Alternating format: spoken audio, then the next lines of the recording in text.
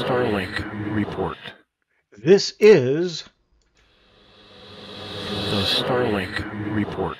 the Starlink report for March 15th, 2021. I'm Huey Poplock.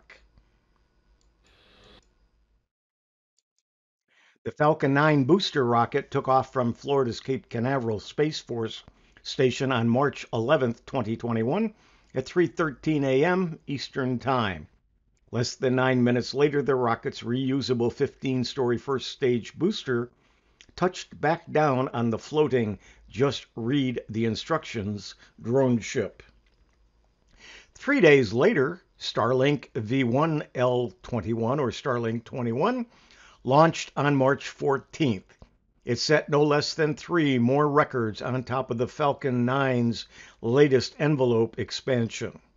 Aside from the increasingly familiar primary purpose of deploying another batch of 60 operational version 1.0 Starlink satellites, which Falcon 9's first stage managed without issue, Starlink 21 marked the fastest payload-faring reuse by a huge margin. While slightly less spectacular, Starlink 21 also set the record for the shortest time between 2 SpaceX launches on the same coast, a little over 3 days, and broke Launch Complex 39A's pad turnaround record by more than 2 days. A step further, SpaceX has already scheduled its next launch, Starlink 22, no earlier than March 21st, meaning that the company's other Florida launch pad, LC-40, is also on track to support 2 launches in less than 10 days.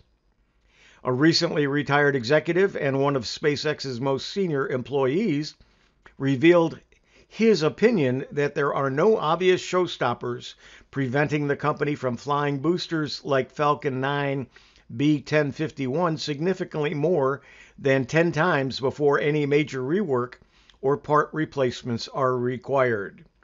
SpaceX is certainly doing its best to make up for the 2 launches in February.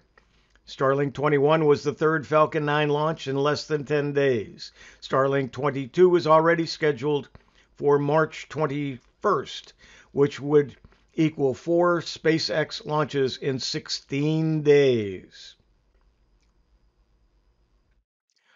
On March 10th, 2021, Starlink, or SpaceX, confirmed that their new constellation of low Earth orbit, or LEO-based ultra-fast broadband satellites is now available in parts of Wales, Scotland, Northern Ireland, and Northern England, which is in addition to existing service areas across southern England. SpaceX is seeking regulatory approval to connect its rapidly growing network of internet beaming Starlink satellites to cars, trucks, shipping boats, and aircraft. The request filed last Friday with the Federal Communications Commission marks SpaceX's biggest step yet towards connecting Starlink to the automotive sector, a potentially lucrative line of business that would expand the company's current stationary offerings from rural homes. The March 5th FCC filing asked for a blanket license authorizing operation of Starlink terminals on so-called Earth stations in motion, an umbrella term for cars, trucks, maritime vessels, and aircraft.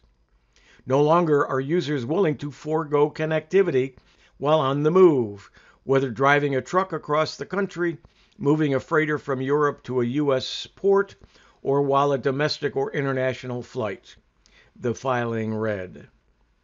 Smaller passenger vehicles may have to wait. Not connecting Tesla cars to Starlink as our terminal is much too big, SpaceX CEO Elon Musk tweeted on Monday, responding to an article on the FCC filing. This is for aircraft, ships, large trucks, and RVs.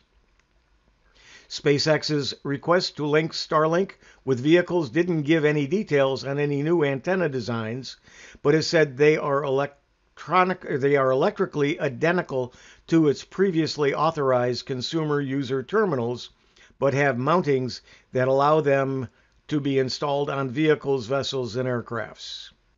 The mobile antennas would fit on the masts of ships or on the tops of semi-trucks, or in consumer cases, on passenger cars or pleasure boats. Another SpaceX filing said. Unlike Starlink's current terminals, which come with mounts and are installed by the customer, the vehicle antennas will be set up by qualified installers. The next scheduled Starlink liftoff, as I said, is March 21st. And this has been The Starlink Report.